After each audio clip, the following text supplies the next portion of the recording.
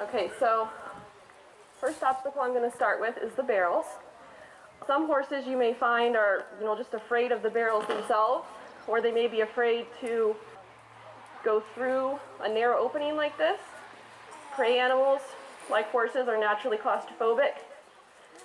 In the wild, they wouldn't, want to be caught in a cave or somewhere confined where a predator could eat them and they couldn't run away, since running is their primary means of defense.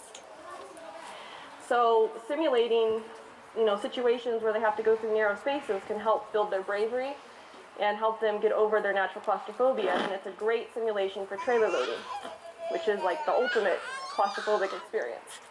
Basically like a metal cave on wheels.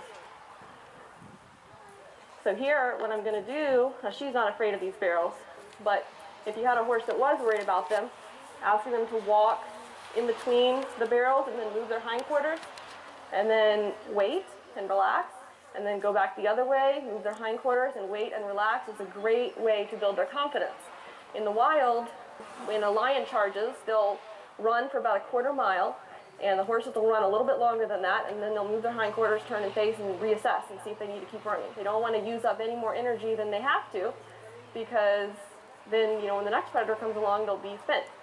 So here, we're kind of using the same idea, except it's a much shorter distance. Instead of a quarter mile, I'm asking her to just go through here, and then turn, face, and reassess the situation after only a few feet.